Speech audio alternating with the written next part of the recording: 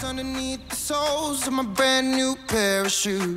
I got the attention, I'm on a mission. No sweat in the way I step, I got a fresh new attitude. Oh my, my, my, oh my, my, my. Call me a king, can you buy me a crown? Oh my, my, my, oh my, my, my.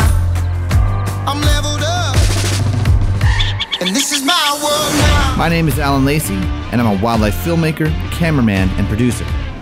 Adventure with me as I explore the amazing world of nature and show you what it's like filming the wild.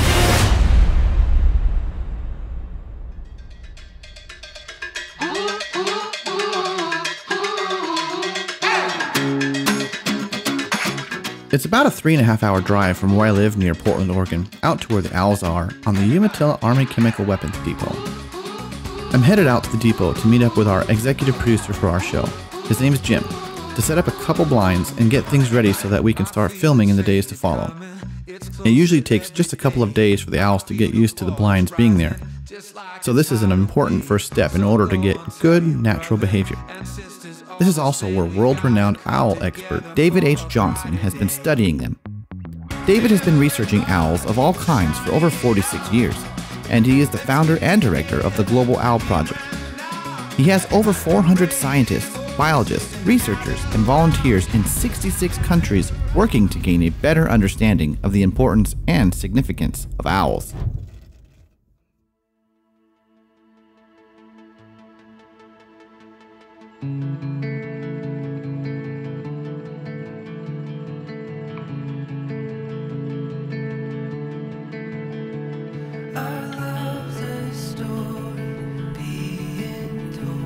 And this is Jim. He's an incredible photographer and a huge force for conservation.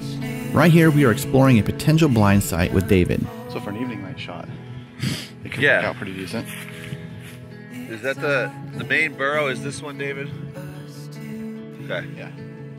Yeah, I mean, it's definitely a good spot. Once again, we have We are looking for a site that gives good lighting in either the morning or evening, or ideally both, as the owls are most active at night.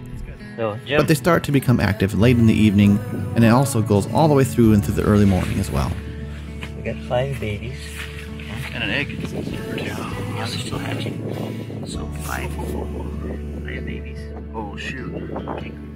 Now you might be wondering what that round little bucket is, and what's it used for. Presently, there's a huge lack of natural burrows, a result of eradicating badgers years and years ago. So David designed an artificial burrow system which allows him to access the nest chamber to get accurate counts of eggs, and then the owlets once they hatch. He can then determine hatch dates, and then when he needs to come back and then band the chicks.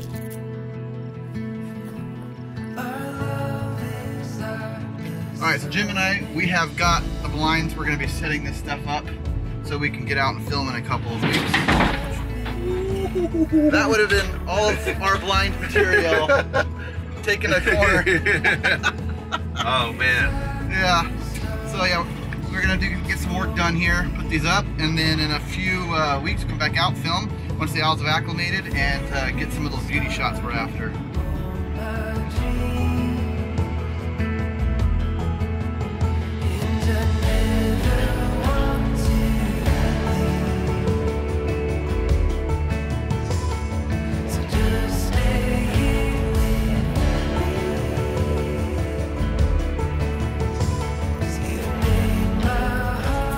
Got our pieces together. Gonna set it up.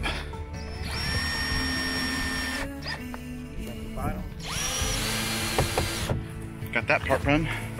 Sweet. Nice. All right, next set.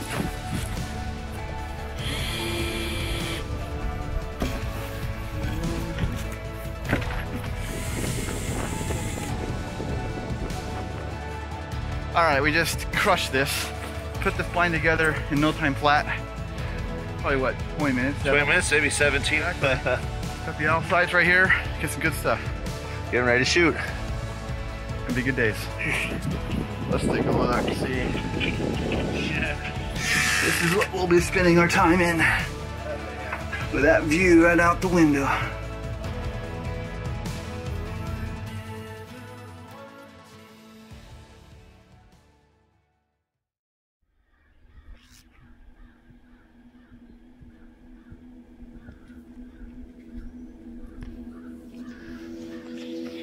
Alright, so we're gonna head out and trap some owls this evening. Been out all day putting blinds up, but we're gonna head out, see if we can capture a couple of male burrowing owls. So we'll see, wish us luck. Over his career, David has captured and banded thousands upon thousands of owls. And when it comes to burrowing owls in particular, he's banded at minimum at least 6,000 of them. Pretty mind-boggling, to be honest, if you ask me.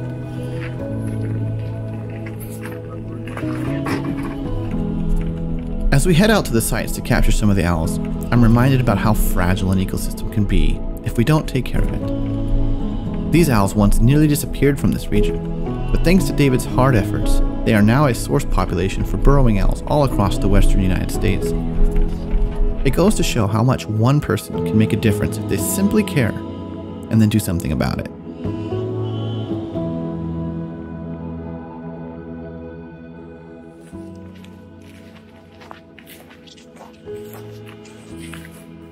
Put this trap, get it all set up and ready to go. Over the years, David has learned the best techniques to capture these owls is to use their instinctual behaviors. Alright, so David's setting up his trap here.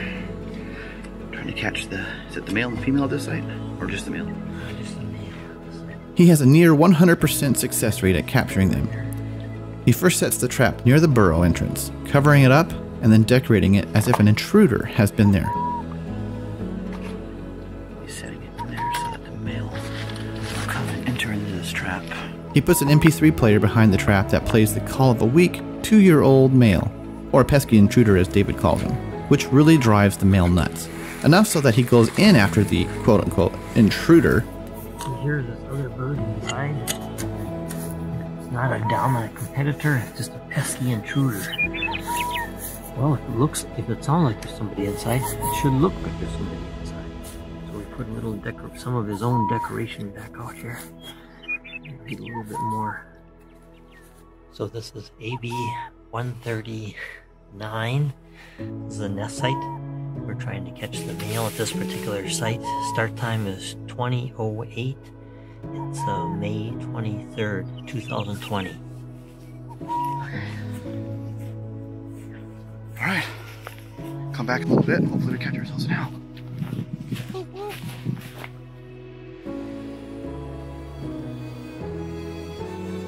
And bingo, we have ourselves a captured owl. Reach in, reach around their body, turn them upside down so that way they can't drag with their feet. And then they're comfortable and you just bring them out.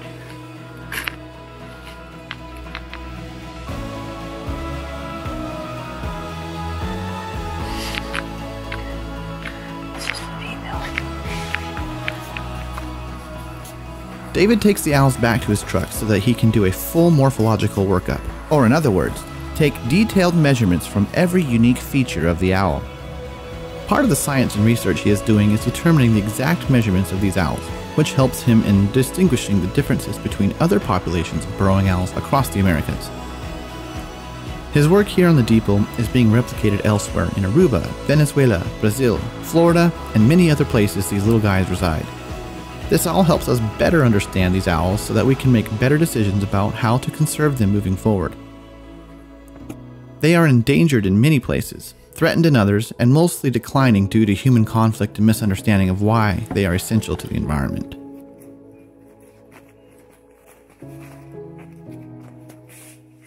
So we're gonna let her go back in here with the nest. Alright, so here's the part we've all been waiting for. Actually filming these little guys. As you can see here, they were already up before I was.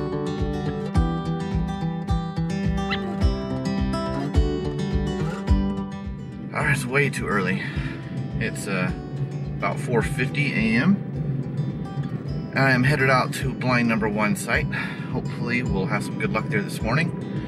Haven't had my coffee yet, so it's gonna be a morning. But I did bring it, so there we go. This has always been such a beautiful section of the drive. I don't know, I just absolutely love it.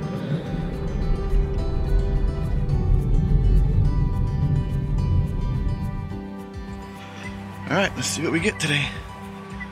Man, this thing's a beast to carry, I'll tell you that much. It's probably like this tripod and the camera on it. Oh, it's probably got to be about a good 40 pounds, maybe 50, probably 40. It's insane though. Gorgeously beautiful today, this morning. All right, got everything set up. It's time to go in the blind. Fingers crossed we get some good action this morning. I woke up too early for this, so.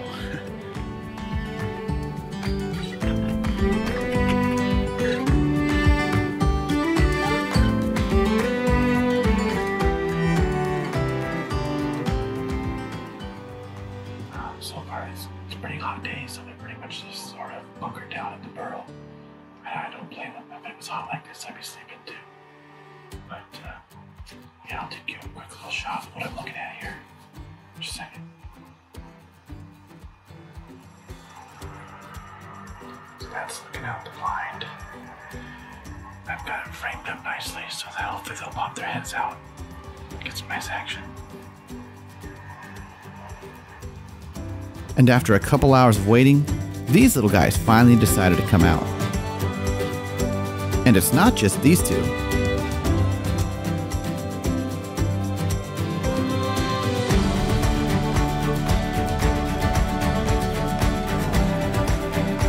More and more kept coming out, until I was able to count 7 youngsters.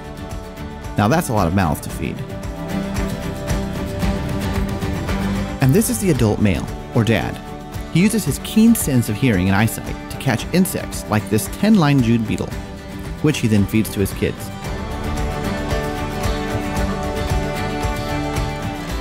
The first one out gets the prize.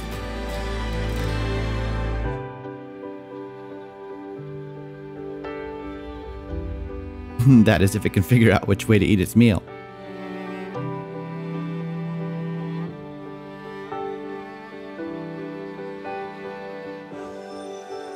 Or if he doesn't lose it.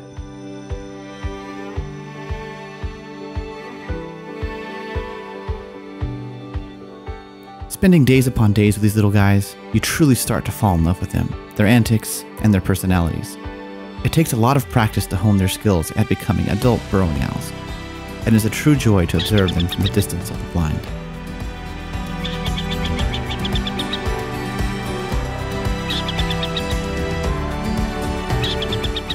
After a series of alarm calls from Dad, who was sensing danger nearby, the kids all scrambled back inside their burrow, their best defense against a potential predator, which also meant that was the end of my shoot.